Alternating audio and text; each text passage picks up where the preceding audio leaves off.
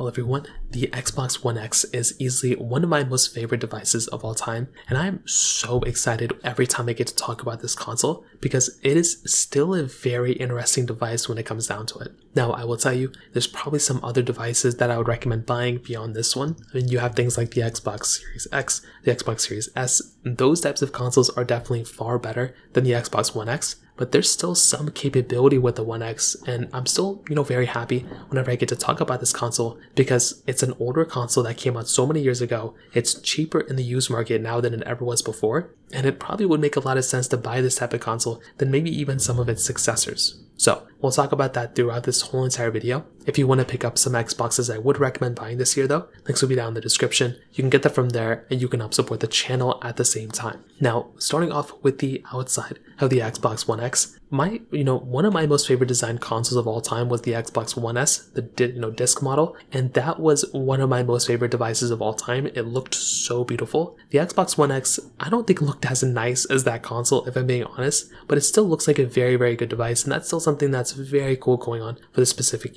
console. So on the front, you have at the top, you don't really have anything. It's just like the standard, black casing with the Xbox logo. You do have the Xbox logo on the front side. There's a power button built in right inside of it. Then you also have your disc, eject button, or a little, but eject button in general. Then you also had your USB port on the front. So that was something that was really cool going on here.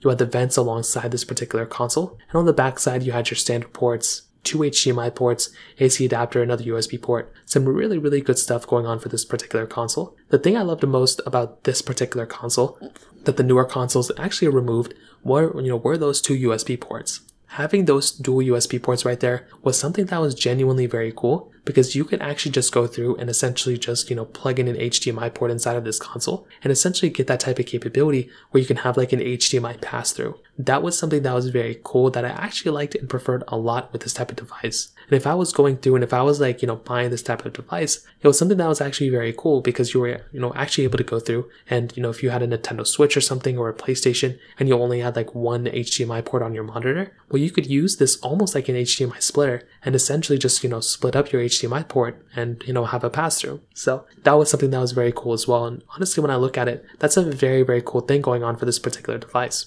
So that in and of itself is another very cool thing going on for this particular console. And definitely when I look at the outside of this console, it still holds up very well. It did come out in 2017, so that was like 7 years ago. So it is pretty crazy that we're still getting this console looking the way it does because it still looks and feels very premium. Now, I will tell you design-wise, I think the Xbox Series S looks a little bit nicer than this thing. Like this thing looks like, very minimalistic. I think I like the One S a lot more than both the Series S and the One X. But if I had to rank them, it'd probably go Xbox One X as number 3, Series S number 2, and then Xbox One S as number 1. But a really big advantage of the Xbox One X over the Series S is that disc tray. You are getting that disc tray inside of the One X, where inside of the Series S, you aren't really getting that. So that can be kind of an issue that you're getting with this particular console or with the Series S, and that can be a really big advantage. Like if you're buying the Xbox One X, you're going to be getting that disc tray, which is genuinely a very, very cool thing. So that in and of itself is another very awesome thing going on here. And when I am buying this type of console, again, that in and of itself is such a cool thing going on here.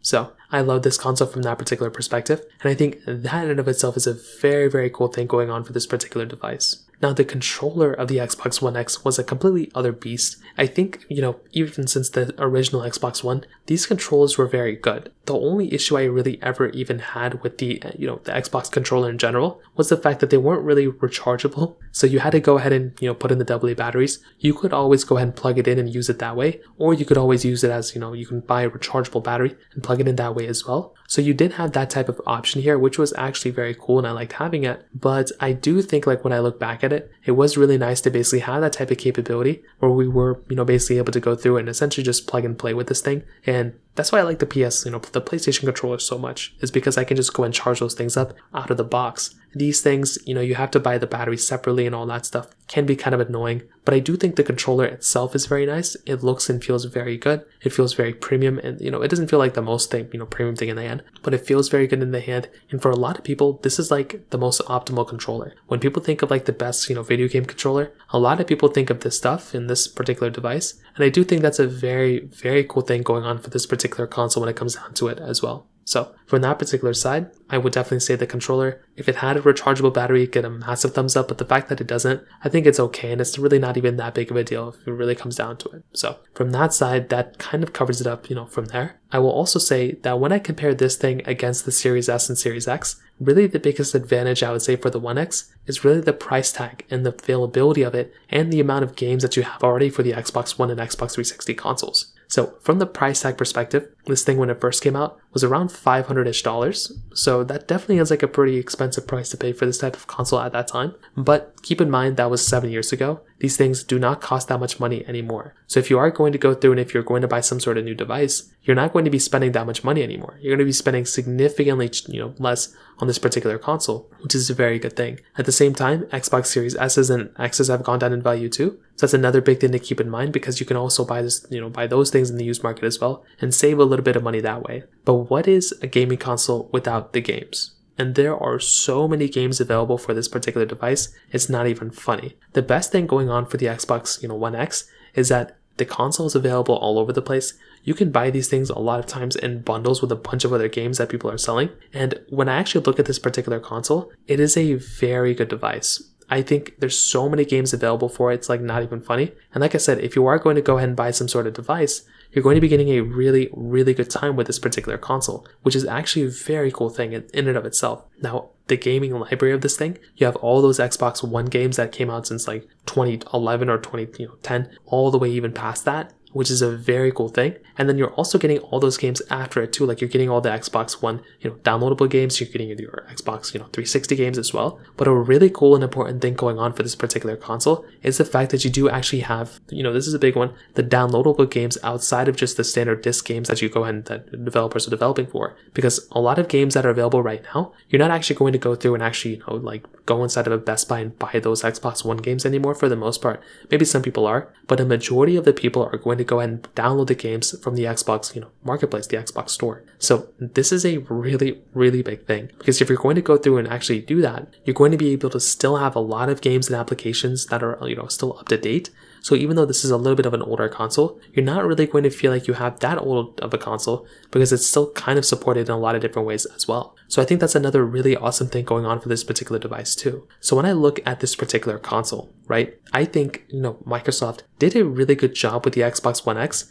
And I think for the most part, like if you're still in the market, if you're going to go and buy some sort of gaming console, I think this is a very, very good option. I think if you're in the market, you just want to go and quickly buy something, this isn't really that bad of an option. And I think, definitely I would recommend people to buy it. But I would say if you have the option to, if you have a little bit more money, buying something like the Xbox Series S or the Series X might make a little bit more sense for the average person. I think that one might be the better one for an everyday person. I think if I'm going to go and buy some sort of device, I think that one is the one I'd recommend buying probably for the most part. And I think that in and of itself is a very, very cool thing because the Xbox Series S and X probably have more of a future ahead of it than the Xbox Series, the Xbox One X. But regardless, I think the One X is still great. I would recommend buying it if you don't have any of the consoles, but definitely go for the S or the Series S or the Series X if you have a little bit more money to spend. So in terms of that kind of covers it up there. If you have any other thoughts or questions, let me know in the comment section below. Hit the like button, that'll mean so much, but definitely hit that subscribe button. More importantly than everything else, I love every single one of you guys. Hopefully I'll catch you guys in the next video. Peace out till then.